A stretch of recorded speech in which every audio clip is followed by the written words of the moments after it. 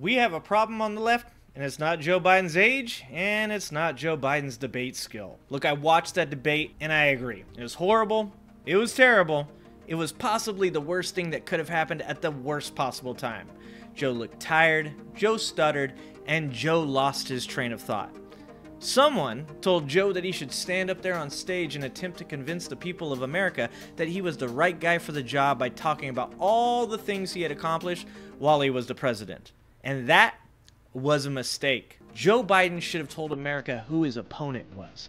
Joe Biden should have reminded America that Donald Trump was a convicted felon, a con artist, a traitor, and a man that was held liable for sexually abusing E. Jean Carroll. Joe Biden should have brought the same energy that he brought to his rally the next day. But I know how to do this job. I know how to get things done.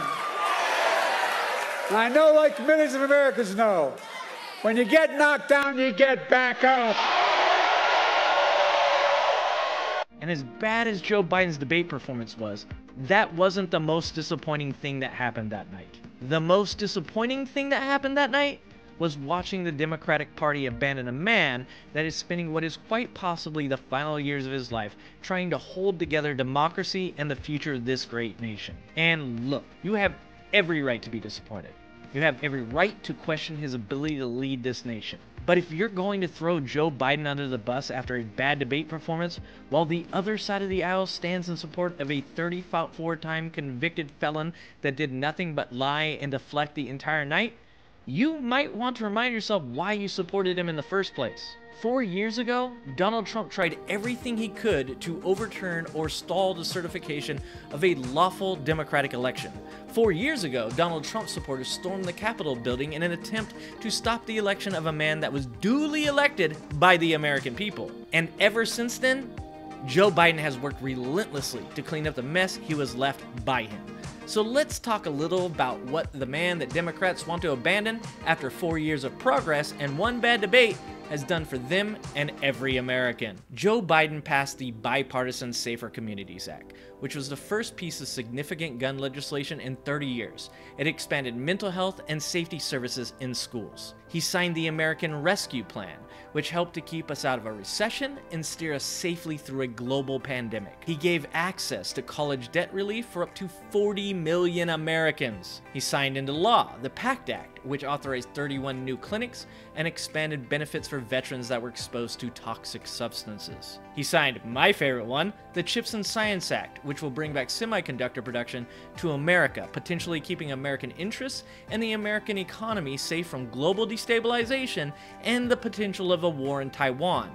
It also convinced companies to invest $300 billion in America. He signed the Respect for Marriage Act to enshrine marriage equality for same-sex and interracial couples into federal law. He supported the Ukrainian cause against the dictatorship of Vladimir Putin. By signing the Inflation Reduction Act, which also reduces the price on prescription medicines, he's led the fight for green energy, which creates good-paying jobs and ensures America leads the global clean energy economy. He has kept unemployment under 4% for the longest stretch since the 1960s. Biden's regulators filed a record 50 antitrust enforcement actions last year, and mergers dropped to a 10-year low.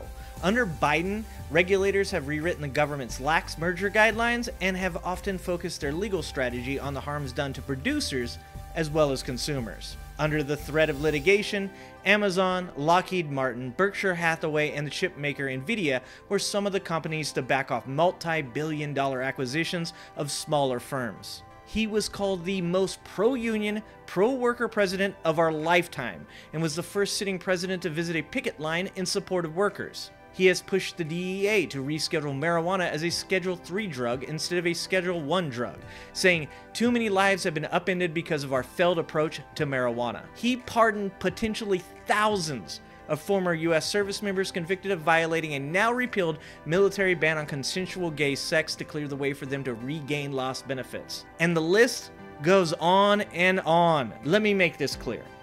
I'm not voting for Joe Biden because he's a great debater. I'm not voting for Joe Biden because he gives a great speech, and I'm certainly not voting for Joe Biden because he gives political opponents insulting nicknames. I'm voting for Joe Biden because Joe Biden has passed meaningful legislation.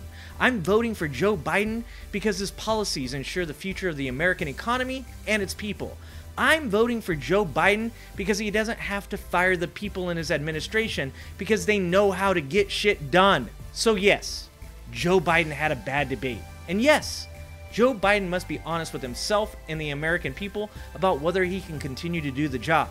And if necessary, Joe Biden must make the tough decision and step aside to ensure the future democracy in America. But if your idea of loyalty is to abandon a man that has done this much for you and your country without having the decency to recognize and appreciate all of his accomplishments, then I don't think the problem is Joe Biden. I think the problem might be you. Remember, good people support good people. And in November, I plan on supporting the man or woman that best represents those values. And I hope you do too. Folks, I give you my word as a Biden, I would not be running again if I didn't believe with all my heart and soul I can do this job. Because quite frankly, the stakes are too high. The stakes are too high.